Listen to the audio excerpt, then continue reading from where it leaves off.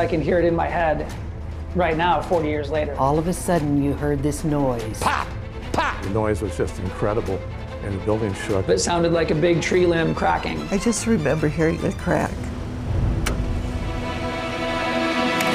Concrete and steel doesn't break quietly. The second floor walkway begins to sag, and then it begins to split. Looking at each other, and that's all I remember. From the very top, here it came. And they land on top of hundreds of people. And then black.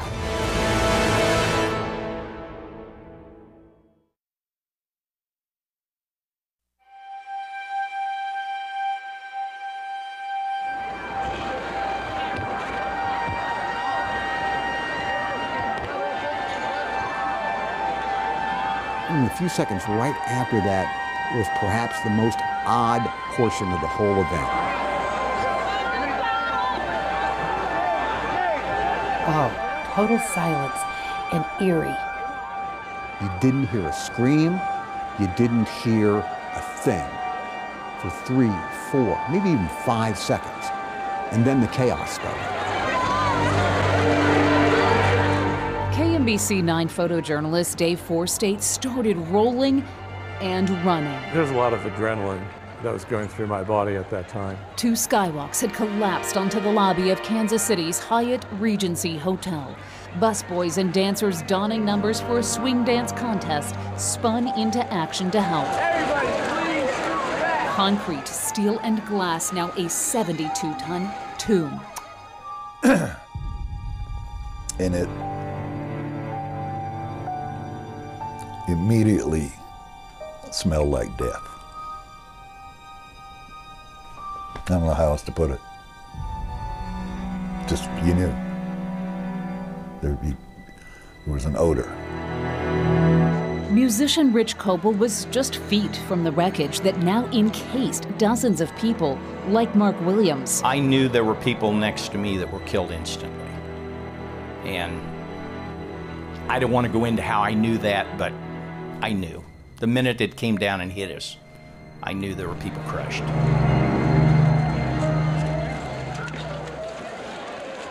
My first thought is, where's a phone? Mahoney found one in the hotel restaurant. This operator from the Hyatt switchboard comes on, and I don't know where she was located in the hotel, but I know where she wasn't. She wasn't anywhere close to what had just happened in the lobby, and she greets me with a, "Good evening, Hyatt Hotels, may I help you?" As Mahoney tried to reach the KMBC 9 newsroom, emergency help was already on the way. Come to the Hyatt Regency immediately. 3 sky bridges fell in. 3 what? Sky bridges holding people from the 3rd floor fell and crashed. Okay. Police officer Vince Ortega was the first responder on the scene. Dispatcher kept updating me almost by minute, saying now there's multiple injuries. Officer Ortega arrived moments later.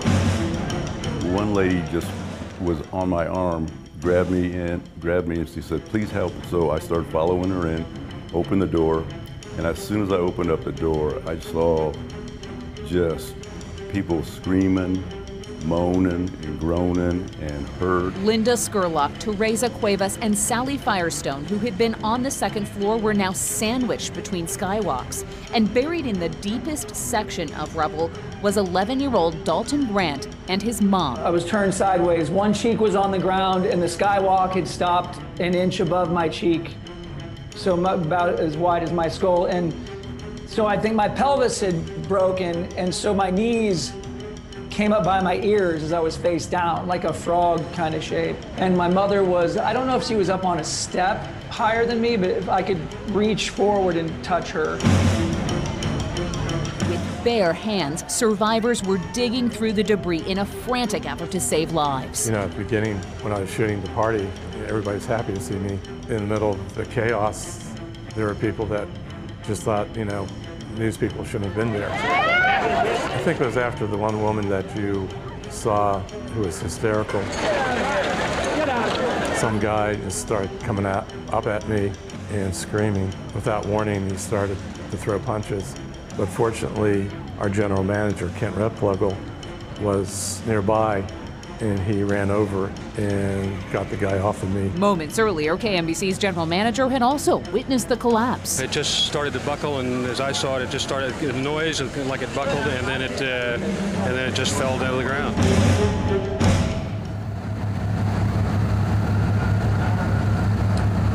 Those who could were escaping the Hyatt.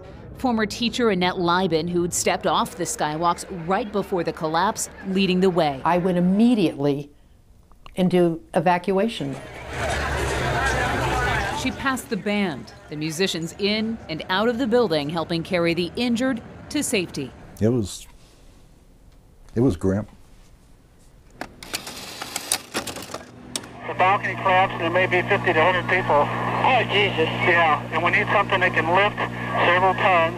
Fire department, people are trapped underneath the balcony. Following a 12-hour shift at Baptist Memorial Hospital, Dr. Joe Wackerly was working out. And then I came back down and was obviously tired and wet, and got a phone call saying something happened at the Hyatt. My name is Joseph F. Wackerly. The city's EMS director was unavailable. Wackerly had done the job for the last decade and got the call instead. And that's how it started. I'll never forget that. Word of the disaster was spreading quickly. Recent high school graduate Brent Wright had spent the night working on a loading dock at Oak Park Mall in nearby Overland Park. I was working that night. I had the radio on, and I heard something had happened at the Hyatt Hotel. And I didn't know if anybody I knew was there.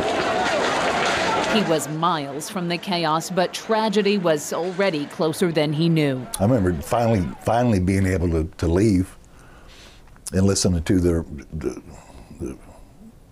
local radio station reporting on something that happened, and 8 confirmed deaths, and I'm just screaming at the radio going, no, there's dozens.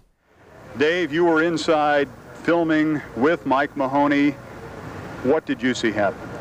Well, Mike and I were up across on the second floor near the restaurant, and we were setting up for interviews, and all of a sudden we just saw the catwalk collapse in the middle, and everything just came down in one big swoop.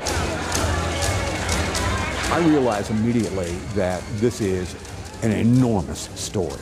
I also realized that my feature days at Channel 9 are over. I'm going to be covering a terrible mass casualty event. That very night, ABC News Nightline and Ted Koppel turned to the only reporter in the room. It came down in the middle, Ted, and people began to slide off, they began to jump out. What the world didn't yet realize for the survivors trapped inside,